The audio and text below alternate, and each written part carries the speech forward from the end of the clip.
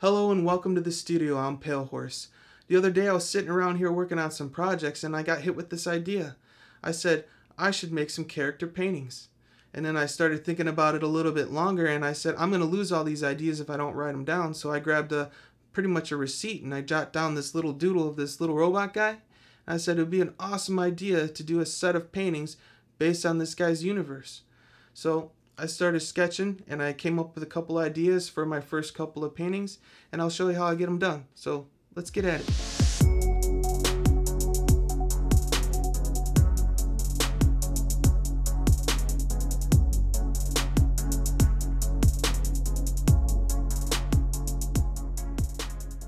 Alright, now that we got our idea put down on paper, we go to the sketchbook. We refine that first sketch and give it a mood, a story, something that you want to, get across, or an artistic thing you want to pay attention to.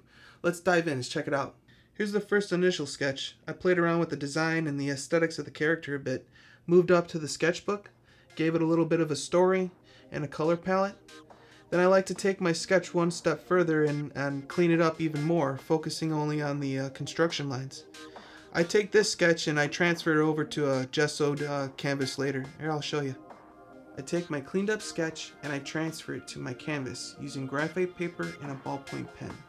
This keeps my canvas free of stray pencil marks and eraser smudges.